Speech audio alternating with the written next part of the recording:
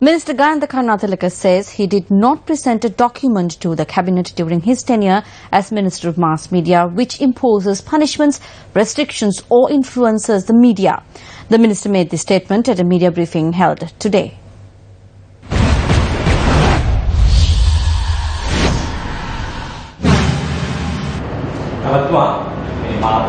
Did you present a draft bill to the cabinet which enables media institutions to be fined and journalists to be imprisoned? What is your involvement?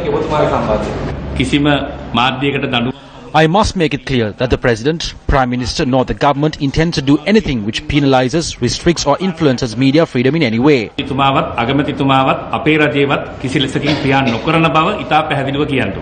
There is a draft bill for an independent council for News Media Standards Act. I remember in August last year we issued a cabinet paper about appointing an independent regulatory commission for electronic media. Its intention was not in any way to influence, punish or affect media freedom. It only contains a factor of raising the standards.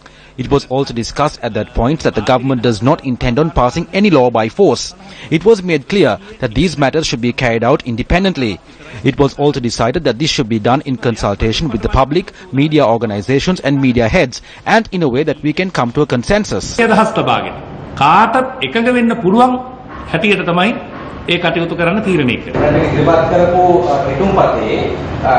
In the draft bill which you presented to the cabinet before obtaining the views of the public, does it speak of regulations which could punish and fine the media and journalists could be imprisoned?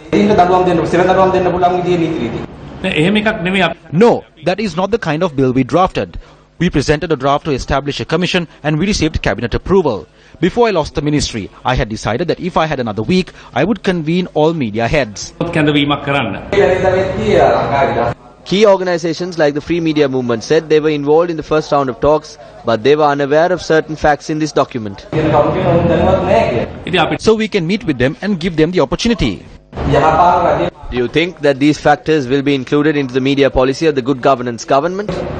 As far as I know, nothing which causes any harm will be included. I am asking this again. Did the draft bill which you presented to cabinet during your tenure as Minister of Mass Media contain points which speak of punishing journalists, fining media institutions and the news sources should be disclosed? No, there wasn't anything which imposes any punishment to anyone as such. The document, titled the Independent Council for News Media Standards Act, proposes a council for news media and that it should be headed by a lawyer or a retired judge. According to the document, the council has provisions to impose fines and prison sentences to media institutions and journalists.